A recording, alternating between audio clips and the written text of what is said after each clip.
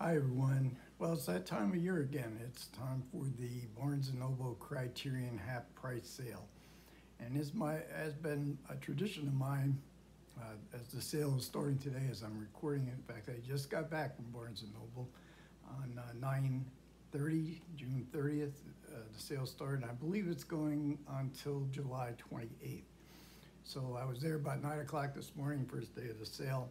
Picked up 3 items. I still have a couple more to go, that new releases that will be coming out in July, but I picked up the 4K of Double Indemnity. This is really a stacked edition, lots of great supplements in it, including a conversation between Eddie Muller and Imogen Sarah Smith that I'm really looking forward to. I've seen this film many, many times. I saw a pristine print once at a film society.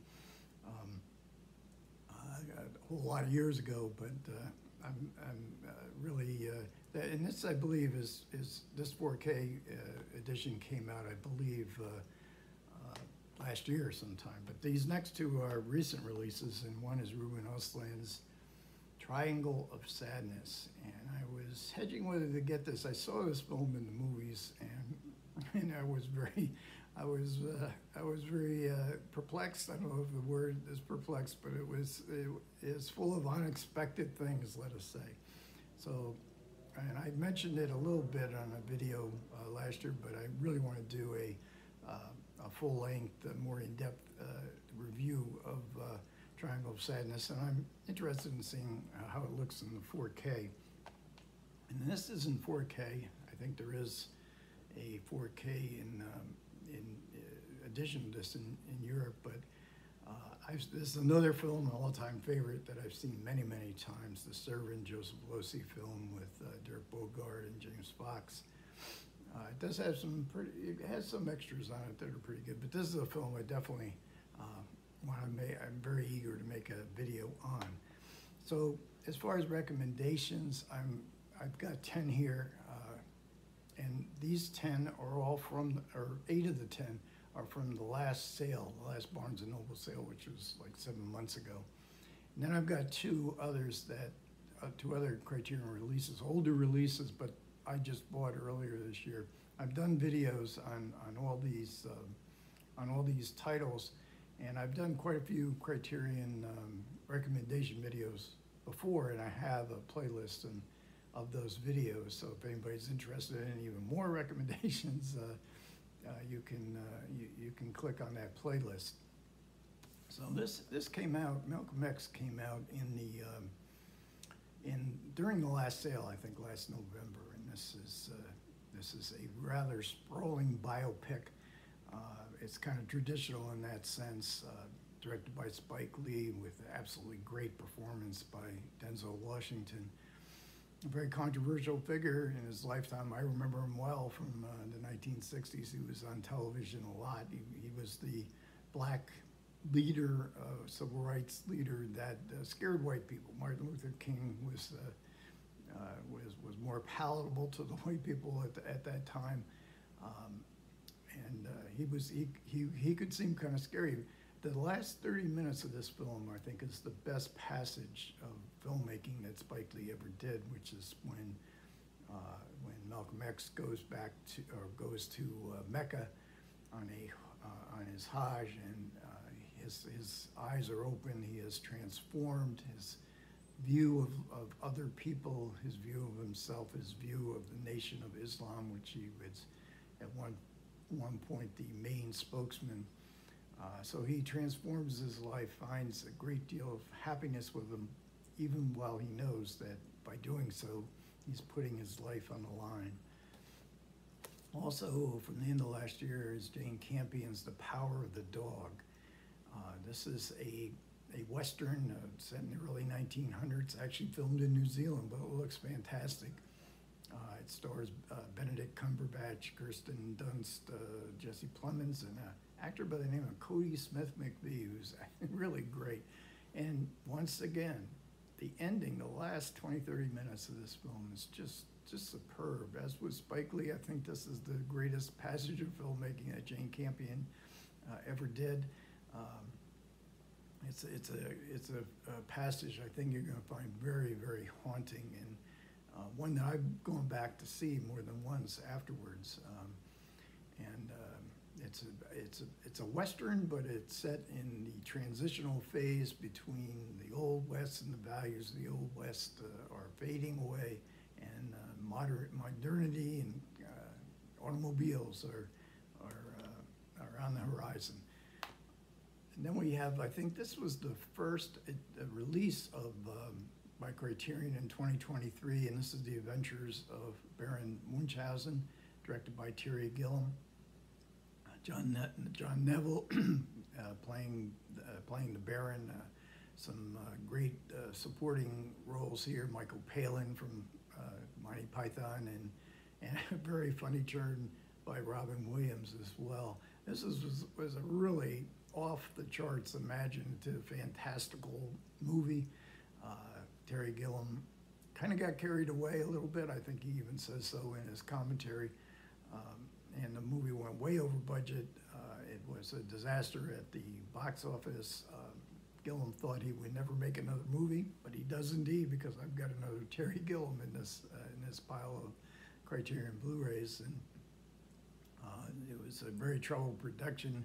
There's an interview with Sarah Polley here, recent interview, where she describes how dangerous these scenes that were being filmed by Terry Gilliam, where she not having a double, she had to participate, and she was scared to death. And she was only, I think, around 10 years old when she appeared as one of the companions of Baron Munchausen.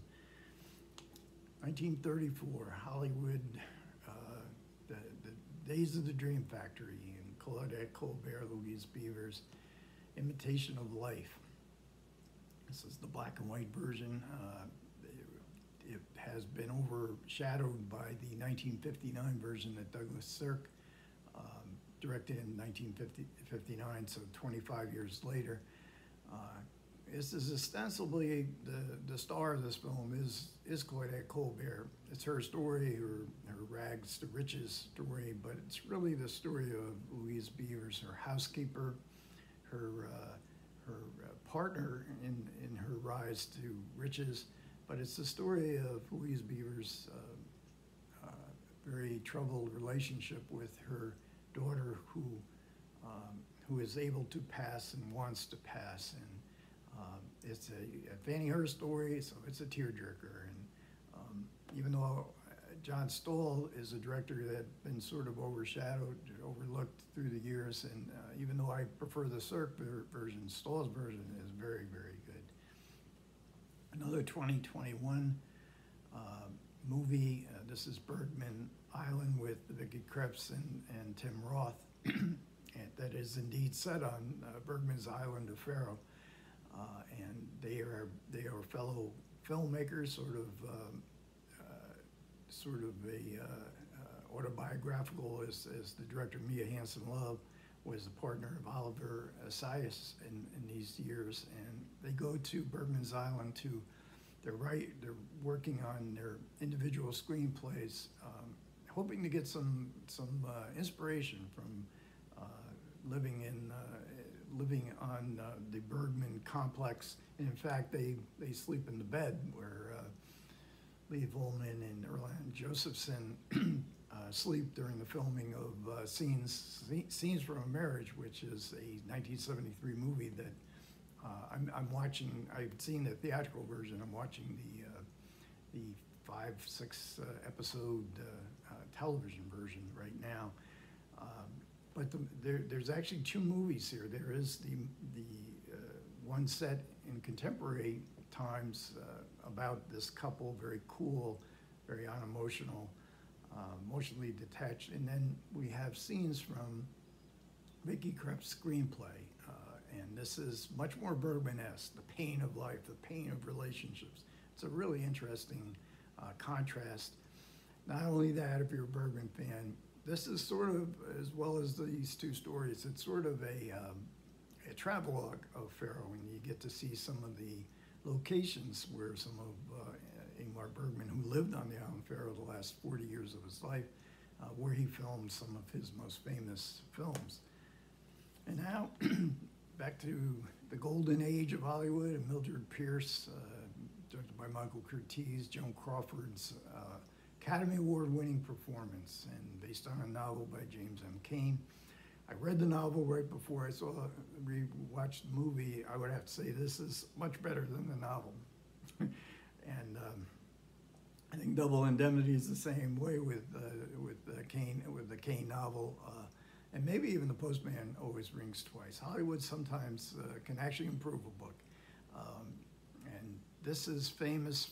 The basic storyline is Joan Crawford playing the mother who dotes and spoils her daughter, who is totally undeserving of that mother's love. And one of the great scenes in Hollywood history, who would know, would be Anne Blythe and Joan Crawford on the staircase where they confront each other, and Joan Crawford gets to see who her daughter really is. This is a beautiful, beautiful 4K. This is a 4K release. Now this next film, this is a film I'm going to recommend, but not to everybody. If you're a very adventurous film lover and you like to see very unusual films, the European art film writ large here, these are actually two films, India Song and Baxter, Vera Baxter from Marguerite Duras. In the U.S., Marguerite Duras is probably most well known for her fiction, but she did direct 17 movies, and she also wrote the screenplay for Alan Rene's Hiroshima Mon Amour. These are really unusual films, and I would even say somewhat perverse. India Song is largely considered her best film, but it's a film with movie stars in it, Delphine Seyrig and Michael Lonsdale. But in India Song, none of the characters speak, so we see them sort of wandering and sleepwalking through a mansion, and we hear, on the soundtrack, we hear a conversation, a commentary, describing who these characters are, what might not have happened to them. It's a puzzle. You have to sort of work it out. You have to pay attention. In Baxter, Vera Baxter also stars Delphine Seyrig, but she talks in this one. But it's nevertheless as a puzzle as the first film. I really enjoyed these. I don't know what it is. It's sometimes good to get away from the formulas, the concepts of commercial cinema, and see an artist who is really committed to telling stories, using narrative cinematically in unusual ways. From 1979, Chilly Scenes of Winter. This is one of my all-time favorite films. When this came out, it was originally released as Head Over Heels, and it was advertised as a rom-com, but it's not a rom-com. I mean, it is a romantic comedy, drama, tragedy. It's hard to describe. It's based on a very good novel by Ann Beatty. John Hurd, Mary Beth Hurt. John Hurd falls madly in love with Mary Beth Hurd, he is struck by a bolt of lightning. And I think in 1979, I think I would have been too, were I to encounter Mary Beth Hurd at my workplace. They have a short period of time together, 2 months, I believe. This is described in the beginning of the film, and then Mary Beth Hurd goes back to the man that she has been living with and taking care of his young daughter. But John Hurd, the rest of the movie, he has to get her back. His life simply cannot go on unless he gets her back in the snowy atmosphere of Salt Lake City. It's a very, very unusual film, and it's anybody who's ever fallen in love and it didn't work out, this would probably be a movie you might want to see, depending how long ago that trauma had happened in your life. Now here's the other Terry Gilliam 4K of The Fisher King, 1991. And it stars two biggies, and Jeff Bridges and Robin Williams, both very, very good. But it was Mercedes Ruehl who wins the Academy Award for Best Supporting Actress. Amanda Plummer is also in here, very good performance. Terry Gilliam is more grounded here, and he really tried, as you learn in the supplements in this film, of this release, that Terry Gilliam really wanted to sort of restrain his wild imagination and make a more traditional kind of film. And he really did succeed here. And this, not to say that this film is unimaginative, it certainly is, but the performances, the two main leads are suffering from a horrible, traumatic experience. One of them doesn't know that the other one is responsible for that trauma. And so it's something that, it's a movie, again, very unusual. Now, this is the second 4K from Terry Gilliam, and we have Time Bandits is also out. I haven't gotten that yet. When I went to the store, they had the Blu-ray, but they didn't have the 4K of Time Bandits. So 3 Terry Gilliam films. We still don't have Akira Kurosawa in 4K on Criterion. Is that right? And we don't have, so there's no Seven Samurai, there's no La Ventura, there's no Michelangelo Antonioni. These were staple films from the early days of Criterion. Not to denigrate Terry Gilliam, because this is a very estimable film, and it looks fantastic in Dolby Vision. And then I have 2 films that I bought earlier this year as part of my 50 years ago, 1973 year-long series of looking back at the films from 50 years ago. And I picked up Badlands, and this is Terrence Malick's debut film, and starring Martin Sheen and Sissy Spacek. And it's I was really astonished by it. I saw it when it came out in 1973. I didn't much like it. I didn't understand it. I thought it was very visually beautiful, which it certainly is, as befitting a Terrence Malick film. I was really overwhelmed by it when I rewatched it as part of this series of 1973 movies. It's based on a true life crime spree by Charles Starkweather in the late 1950s. I vaguely remember it because the whole country was sort of enwrapped with this, with his escapade that lasted, I think, somewhere like 8 or 9 days, and he was killing people along the way, seemingly for no reason. And the movie does stick pretty closely to the Starkweather story. It's a little bit different. It is about the cult of celebrity, the emptiness of the wide open spaces in the American plains, celebrity culture, gun culture, and I think infused more than a little bit by the era in which it was made, which was the moral confusion as a result of the Vietnam War. And last but hardly least is Francois Truffaut's Day for Night. I just finished a series of 4 videos where I talk about the Francois Truffaut collection that Kino Lorber put out. They had 4 movies in that collection. They also released 3 single releases. I talked Mississippi Mermaid. I talked about last year, and this year I talked about A Story of Adele H and The Bride Wore Black, plus the other 4 films, plus this. So it's been a year of Francois Truffaut where I've been able to fall in love with Truffaut and his movies again. He was probably the most, in his own lifetime, he was probably the most popular of all the French New Wave directors. Now, I'm very, very, very fond of the French New Wave and the whole cinematic, the cinephilia of those directors that came out of that movie, that movement. Most of them all of them were critics. They wrote books. They watched movies over and over and over and over again. So this is Truffaut's story of making a movie, a low-budget movie.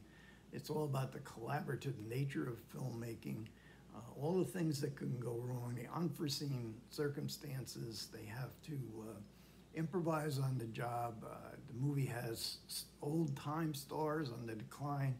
The movie that Francois Truffaut, who's acting in this movie as a director, so he has some old-time movie stars. And he also has a big star of this era, which was Jacqueline Bisset at her peak, So it's a love letter to cinema that only really Francois Truffaut could provide.